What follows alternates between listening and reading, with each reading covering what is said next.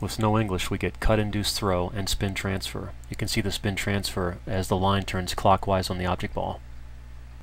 With inside English, we still get cut-induced throw and spin transfer, but usually less than with no English. With gearing outside English, the cue ball rolls on the object ball during contact, so it creates no throw or spin transfer.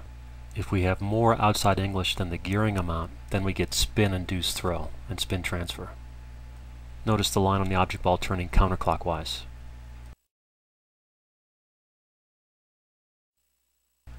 As with small cut angles, at larger cut angles we still get cut-induced throw when no English is used or when inside English is used.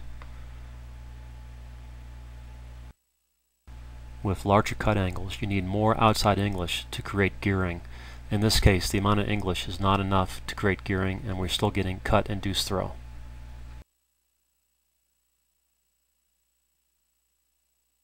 Even with large cut angles, we can create more than gearing outside English, and this will create spin-induced throw.